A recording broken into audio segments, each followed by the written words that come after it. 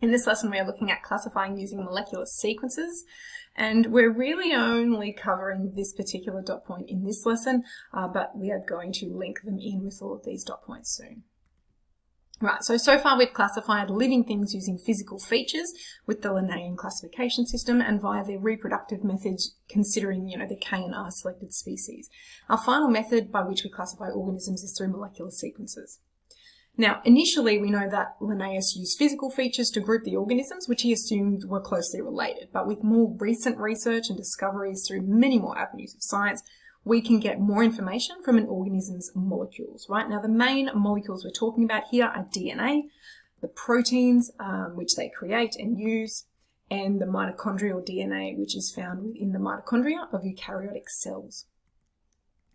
Now, we know that the DNA sequences within our cells are inherited from our immediate biological parents, right? And we can extend that idea and infer that if we've inherited the sequences from our ancestors from many thousands of years gone by.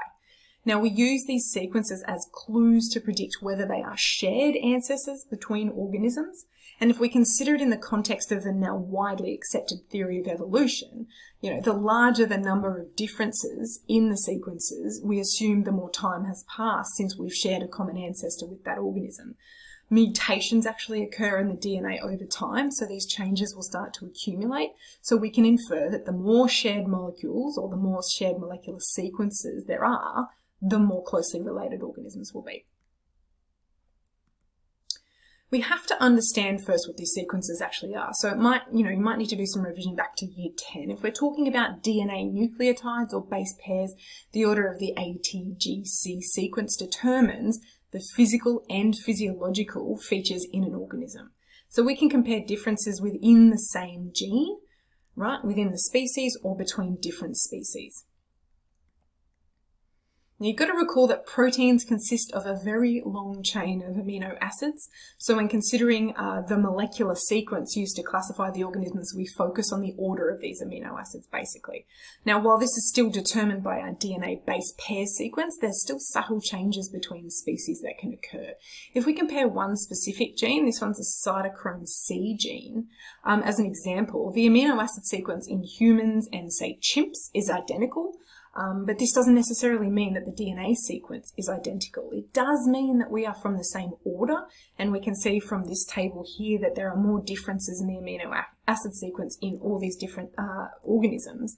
And more distantly, we could be considered related to all these species. So if you have a look at, say, humans, rhesus monkeys really, really close. These ones, 10 to 12 approximately with the horse, donkey, sheep, dog. But the yeast there's 50 differences in our amino acid sequence in that one gene. Now, mitochondrial DNA is a tiny circular chromosome found in mitochondria of eukaryote cells, and it provides the instructions for a small number of proteins and some RNA strands, but interestingly, it is passed on only through the maternal line. So it accrues any changes at a regular rate, just like DNA, but at a much faster rate because it doesn't have the ability to repair itself like our regular nuclear DNA does. Now, all of these molecules, the DNA, the proteins, and the mitochondrial DNA, can be used in comparative studies to determine the relatedness of organisms. If we come back to these ideas about relatedness and evolution, we have to remember that over generations, organisms will adapt to their environment, right? So the gene pool of a population will accumulate all these tiny little changes in an incremental way. So they may eventually get to the stage where they've changed so much that they become a new species. Now, the more recently two organisms have actually formed a new species, that will have a shared common ancestor. So, for example, these ones are more closely related because they have a more close common ancestor in their history as opposed to, say, the woolly mammoth and the African savanna elephant, You can have a look at different, time graphs as well and genetic divergence to see certain genes and how they actually change over time. So remember, this was our third remaining information on how to describe classification systems, and this was about molecular sequences.